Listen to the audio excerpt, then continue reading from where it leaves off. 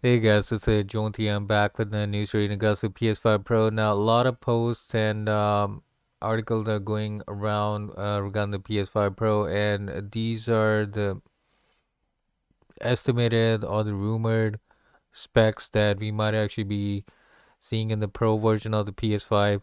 So there's a custom 8-core AMD Zen 2 variable frequency up to 4.4 gigahertz, 16 GB, 256-bit GDDR6 SDRAM plus 512 MB DDR4 RAM for the background tasks. So this is a good thing that we have background RAM as well for some of the other tasks like internal stuff going on as well. So it doesn't really use a regular RAM, which is kind of like a smart thing. Custom AMD RDNA 356 CUs, variable frequency up to 3.8 gigahertz, display up to 8K. Now, this is something that I know PS5 actually apparently did advertise as well in the start, like you get 8K. So it's the same thing with the PS5 Pro as well, custom 1 terabyte PCIe SSD as well that is coming in with this one. So looking really good. Again, the poster here says so there's gonna be advanced ray tracing, optimized performance mode, enhanced quality mode, DualSense V2. So there could be like a new version of DualSense as well, I guess. Detachable disk drive as well for the PS5 Slim.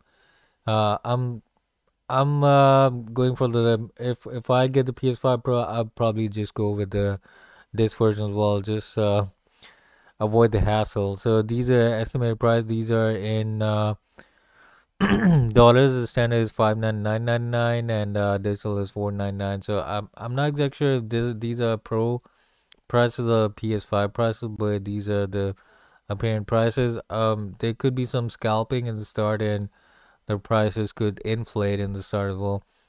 So Mr. Johnson is his two L's here. 16 GB not enough. Plus, still Zen 2 should be Zen 3 or Zen 4.